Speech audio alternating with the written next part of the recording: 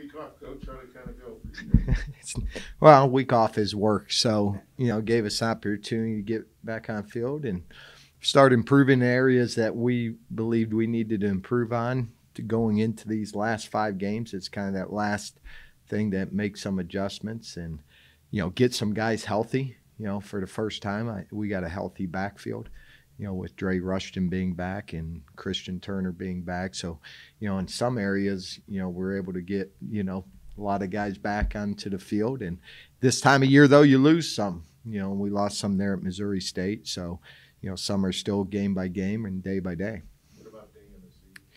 Yeah, day by game. But, we made all the necessary adjustments. And, again, those are things out of our control. So that's why we got team doctors and trainers, and when they're healthy to go, then we'll put them in the game. But student safety is number one foremost. Jaleel said that he saw a really hungry team at practice today. What do you may have a different perspective on it, but what do you think a win has done in terms of confidence and hunger and drive and everything, especially with a week off to kind of bask in it a little bit and get better? Probably going into that Missouri State, we just talked about, how thoughts become your words and words become your actions. And now those actions, they've seen that in preparation and in practice. Now we got to create those habits. And it's those habits daily that, nothing changes. Nothing changes what we're going to say every day to our team, that we got to go out, we got to create those habits, because I do believe winning is a habit. So to see them know that, okay, if we go and we prepare the best we can, that just gives you a chance to win. Doesn't guarantee you a win, but gives you an opportunity to go out there and compete for a win. So I think the confidence that those preparations and building those habits give you a chance each and every Saturday. But you're kind of at the midway point now of this season, Mm-hmm. 5 games in. Where do you kind of feel you are right now compared to where you were maybe a month ago? I still see growth. Offensively, I see growth. I continue to see growth in our young quarterback each and every day he takes the field. I see growth in defining who we are as an offense. I still think we're in those areas, finding out who we are and what we can do. Coming in, it's always going to be about the players, not about a scheme. And I think we're learning what our players can do and trying to put them in a situation where they can be successful each and every week.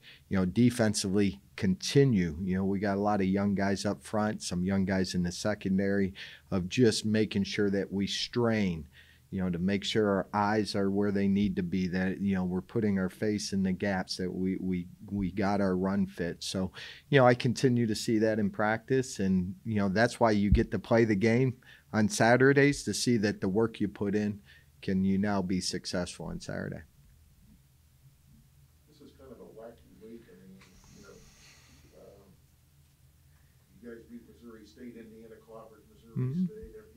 It is, yeah. We got clobbered by UNI, and South Dakota clobbers UNI. So it just shows you in this league, it is about that preparation and having your players ready to play each given Saturday, because there's not far separation from the teams, when it comes to talent. Might be that, a team has built something over 20 years and in their recruiting classes, and you got to close those gaps. But on any given Saturday, we saw that last year, even playing, at South Dakota State, that every team has to come ready to play football. And, we've had our highs and we've had our lows, against the Missouri Valley Football Conference. But to go on the road, it's hard to win a Missouri Valley Football Conference game, and it's very hard to go on the road and win a Missouri Valley Football Conference game.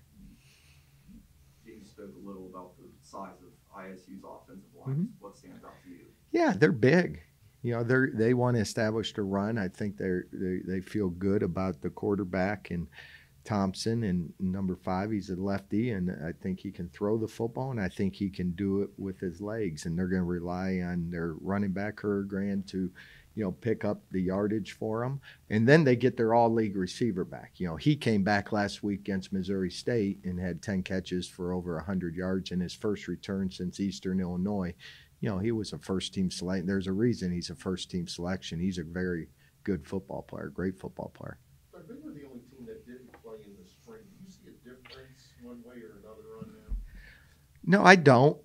We needed to play some games, but in hindsight also says, gosh, we had a lot of young guys to just be able to get in the weight room and be able to get strong and get your guys healthy and get ready to play.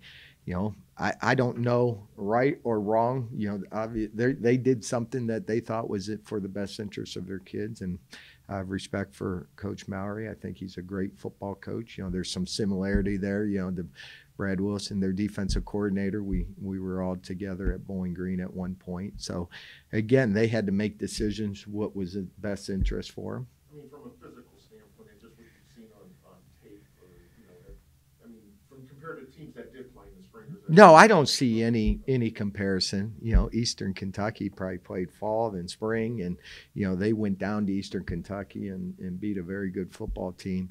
You know, so I don't see that whether a team played in the spring, didn't play in the spring or not. So, again, I think they're similar to us. They're finding their way. You know, again, you know, we came off a Northern Iowa game where, you know, we didn't look very good. You know, we got out-coached, outplayed, and our boys were able to respond against a very good Missouri State team.